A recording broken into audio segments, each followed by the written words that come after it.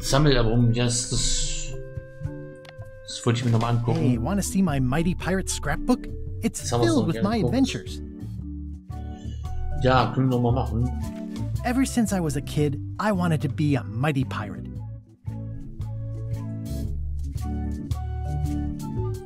In the old days, you became a pirate by completing 3 trials to prove your worth. Things took an unexpected turn while I was working on the 3 trials. Elaine was kidnapped and taken to Monkey Island by the nefarious ghost pirate LeChuck. Hey, want to see my... Ever since I was a kid... That's me, Guybrush Threepwood. That's me, Guybrush Threepwood. In the old days, you became a pirate by completing 3 trials. The pirate leaders were in charge of the 3 trials, acting as judge, jury, executioner, and devoted grog tasters. Yeah. Treasure hunting is important for any pirate. Mastering sword fighting was more a matter of wits than agility. Schwertmeisterin Kader. Mastering sword fighting was more a matter of wits than agility. This is when I met Elaine, the love of my life. She was governor at the time. The test of thievery involved breaking into the governor's mansion. The security was heavy. Yeah. Things took an unexpected turn while I was working on the 3 trials. Elaine was kidnapped and taken to Monkey Island by the nefarious ghost pirate LeChuck. I scraped together a crew. Carla, Otis, and Meathook joined me on my voyage to Monkey Island to save Elaine. Yeah. LeChuck thought he was in love with Elaine. My first ship was the Sea Monkey. I bought it at Stan's used ships with a letter of credit that I, sort of falsified. My first ship was the Sea Monkey. I bought it at Stan's used ships.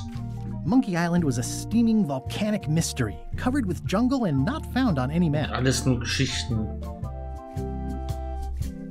Und der erzählt. The monkey head opened with a special key that you stuck in its ear. Passiert.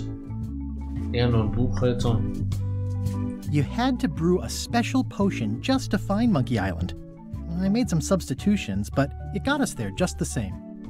There were some people living there who claimed to be cannibals, but I think it was just a show for the tourists. Ja, war jetzt alles nur eine Show.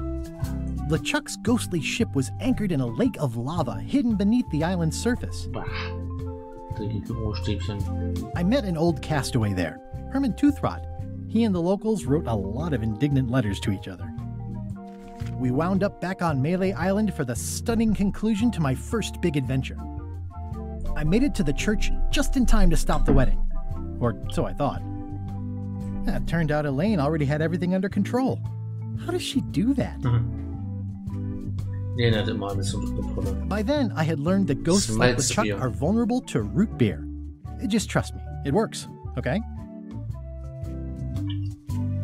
Jetzt ist noch irgendein Ending mit Malzbier geben müssen, nur LeChuck nochmal in den finalen Kampf irgendwie besiegen mit Malzbier und dann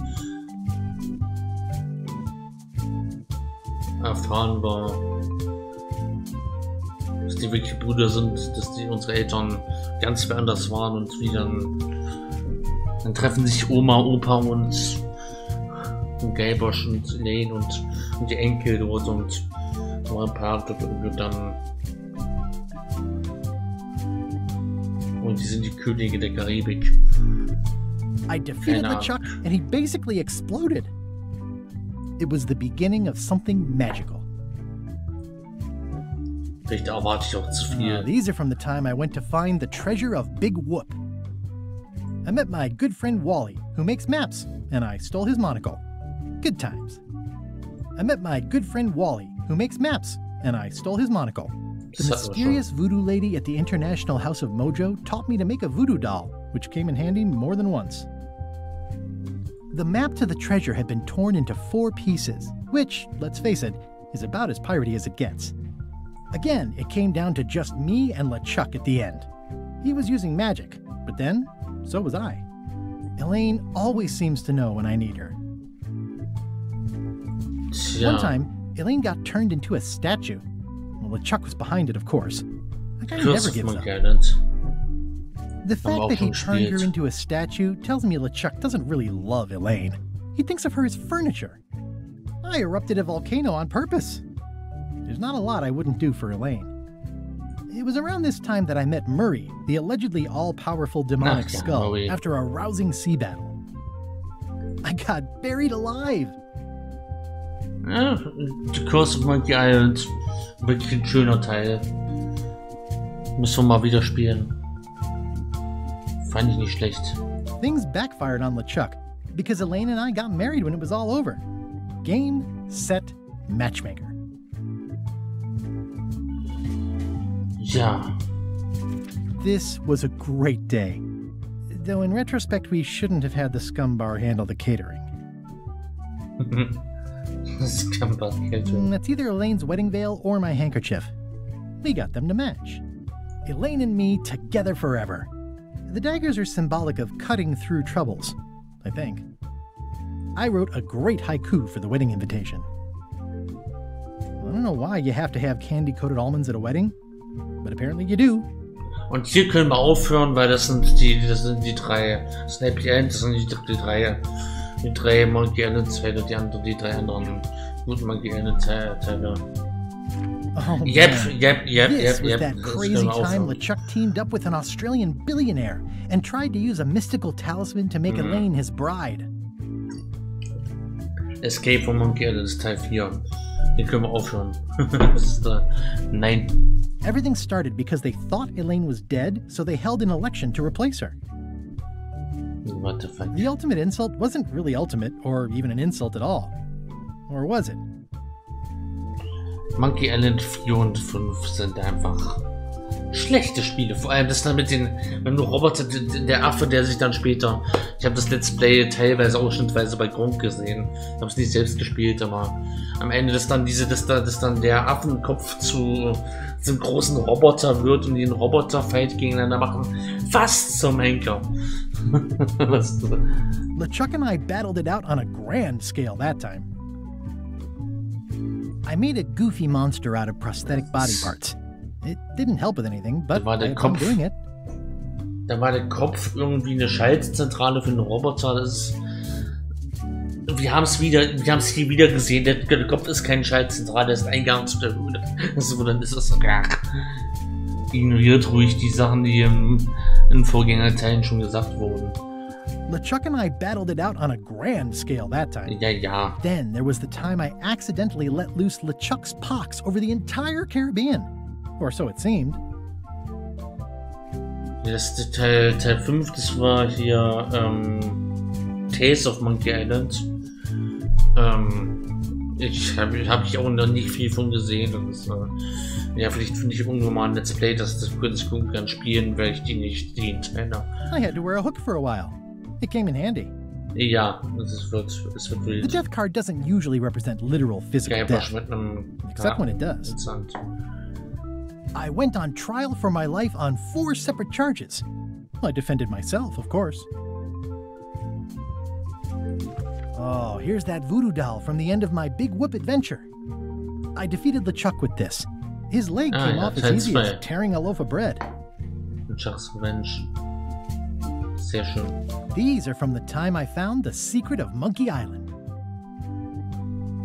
I started my voyage at the scum bar, but right away I could tell it wasn't going to be like old times. Teil 6 bzw. Teil 3.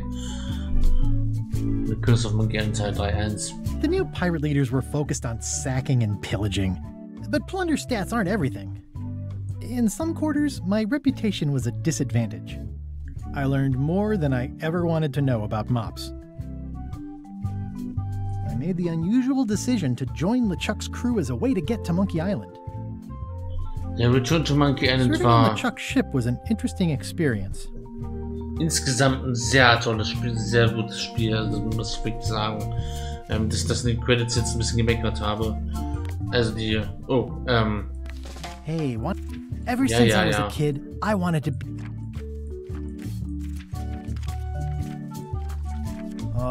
These are... Serving on LeChuck's ship was an die Sache interesting mit dem experience. zurück dann auf Monkey Island und das mit dem Schiff dort im zweiten Kapitel, das fand ich fast am besten da mal endlich auf. Na endlich, aber das hatte was, also auf LeChucks Schiff anzuhören, mal mit denen zu segeln, das war echt. I grew to like the crew. I forgot all about looking like a zombie and starting a mutiny and seizing the ship. Das hat man fast so ein bisschen, hat man nicht nur fast, sondern mit hier, mit Rose und mit dem Feuerherz hier, mit Bullet, hat man irgendwie lieb gewonnen, obwohl so die Bösen aus der Crew sind. I grew to like the crew. I forgot all about looking like a zombie and starting a mutiny and seizing the ship. Gullet was my supervisor. Not a very pleasant guy. Pucher was really happy when I got her promoted to chef. I grew to like the crew. I got thrown off the ship, but that was okay. I'd gotten as far as I needed to. My disguise held up great, right up until we were nearing Monkey Island, when it, well, there was a failure. Es hat eine Fehlfunktion, ja genau. The actual return to Monkey Island was not what I expected. We all thought the secret would be on the island somewhere. Das war zu leicht. Das war klar, dass das eine Falle ist. Elaine and I rebuilt my old ship, the Sea Monkey, so we could sail back to Melee. Everybody had a map, some more useful than others. The temporary pact I made with my enemies turned out to be about 5 minutes more temporary than I had hoped. I learned some deeply personal things about my nemesis, LeChuck. Auch das Kapitel sehr schön. It was a race to get to the secret first. Oh ja, die Schlüssel. I hunted down all 5 golden keys. I wonder if I was supposed to keep these. LeChuck teamed up with Madison, but that was never gonna last. Madison was scheming to betray LeChuck. Hast du Madison sein? Ah ja, hier die Augen. Lila was scheming to betray Madison and LeChuck. I'm not sure Trent ever thought very far ahead. Whitey Bones told me all about the golden keys. Elaine had a lot on her plate, but she was with me in the end. Carla handled earthquake relief as best she could under the circumstances. I broke Stan out of prison. Wally was kidnapped. Konnte man da nicht befreien. The voodoo lady disappeared. Tja, wo die hin ist. I unseated the reigning queen to become the last queen of Bermuda. I visited Herman Toothrot in his cozy hermit cave.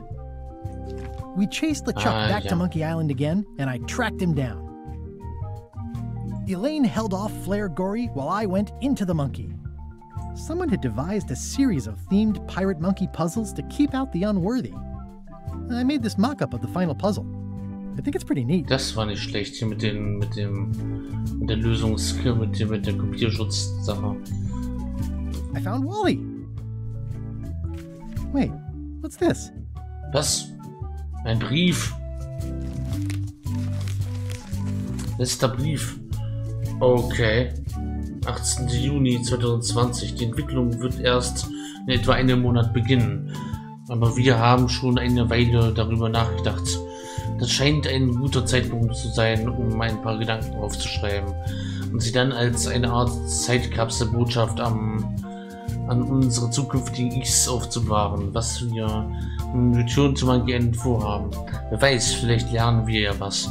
Monkey Island war schon immer ein Spiegelbild des Lebens der Menschen, die die Spiele entwickelt haben. In Secret of Monkey Island geht es um einen jungen Menschen, der sich aufmacht, eine aufregende neue Karriere zu folgen. Seine in unseren 20ern waren wir alle genau das. Die Fortsetzung der Chuck's Revenge handelte in vielerlei Hinsicht von den Schwierigkeiten einer Fortsetzung zu machen. Oder zumindest davon, was man unmittelbar nach etwas tut, das sich wie ein großer Erfolg anfühlte, aber von der Weltöffentlichkeit unbemerkt blieb. Viele Jahre, 20 später, nachdem Guybrush einige Abenteuer mit anderen Teams erlebt hatte, die ihr einigen Hoffnungen und Herausforderungen hatten, ihre eigenen Hoffnungen und Herausforderungen hatten, machten wir uns daran, Tales of Monkey Island als eine Geschichte über Vertrauen zu schreiben. Und das ist es auch, aber was für uns am meisten heraussticht, ist, dass sich wie eine Geschichte über Erwachsene anfühlt. Denn das waren wir. Viele von uns waren damals in ihren 40ern mit Kindern und Leben und einer klumpigen, verkrusteten Schicht von Erfahrung. Wir sind jetzt weit über 50. Wir haben eine lange Karriere hinter uns und viele Spiele gemacht. Aber Monkey Island definiert uns immer noch bis zu einem gewissen Grad. Denn zumindest sind wir in den Köpfen vieler die Jungs, die vor langer Zeit das Spiel gemacht haben. Und es fühlt sich an, als hätten wir noch etwas zu erledigen. Als sich die Gelegenheit ergab, zum Monkey Island zurückzukehren, waren wir uns ziemlich einig darüber, was wir tun wollten. Gaybosch ist wie wir selbst älter geworden und hat eine lange, erfolgreiche Karriere hinter sich. Aber es wird hauptsächlich mit etwas in Verbindung gebracht, das vor langer Zeit passiert ist und das sich für ihn unverändert anfühlt. Das Spiel ist ein albernes Piratenabenteuer, so wie und je. Und es ist auch eine Geschichte über den Versuch, die Vergangenheit mit all ihren angeblichen jugendlichen Stärke und ihrem Ruhm zurückzuerobern. Gaybosch wird dabei sowohl Erfolg haben, als auch scheitern. Er wird sozusagen bekommen, was er will, aber er wird nicht das sein, es wird nicht das sein, was er erwartet hat. Ich sage das Gleiche für uns voraus. Und Gilbert und der andere, die NICHT, den Namen kann ich kann aus der Unterschrift jetzt den Namen nicht erkennen. Ja, denn, na gut, es ist natürlich, ja, stimmt natürlich, es ist ein albernes Piratenabenteuer. Ein kleiner netter Brief von den Entwicklern. Notiz an mich selbst, mehr Papier für den Rest meiner Abenteuer besorgen. Kleiner Brief von den Entwicklern an die Spieler. Ja.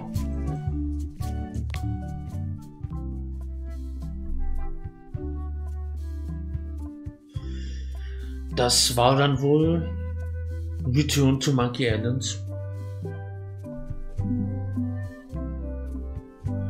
Danke fürs Zuschauen. Schreibt mir in die Kommentare, wie ihr das Ende fandet. Ich bin ein klein wenig enttäuscht von dem Ende. Ich hätte mehr erwartet, aber ja. Erwartungen.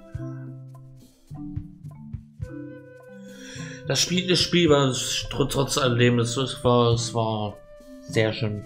Ein fantastisches Spiel. Auch wenn es wieder an demselben Punkt angelangt ist, wo es in Secret of Monkey in NICHT's Revenge aufgehört hat. Ja, in dem Brief haben sie jetzt auch Tales of Monkey Island erwähnt, aber Curse of Monkey Island nicht erwähnt. Ja, ich weiß nicht, was ist es, ja. Danke fürs Zuschauen bei diesem Let's Play. Live auf Twitch und später in den YouTube-Parts. Ja. Na dann. Vielleicht werde ich irgendwann wieder die anderen 3 Spieler spielen auf Twitch und streamen. Auf YouTube haben wir sie in den Stream-Aufzeichnungen Parts. Ja. Haben wir es durchgespielt. Ein paar Errungenschaften gekriegt. Ihr merkt schon, ich will es gar nicht. Ich will es gar nicht zu Ende haben. Ich würde es gern noch. Ich würde gern, dass das Abenteuer noch weitergeht und dass wir noch viel weiterspielen könnten. Tja. Aber alles muss mal irgendwann ein Ende haben. Ja. Aber es noch ein piratigen Tag, tollen Abend. Wir sehen uns beim nächsten Projekt wieder. Im nächsten Let's Play Projekt auf Twitch oder auf YouTube. Auf YouTube dann beim nächsten 18 Uhr Let's Play Parts, Dings Sache. Oder um 14 Uhr zu den regulären Uploads. Joa. Schaut auf Twitch vorbei. Da streame ich regelmäßig live. Solche coolen Sachen hier zum Beispiel. Wie Return to Monkey Island. Und anderen tollen Stuff. Ja.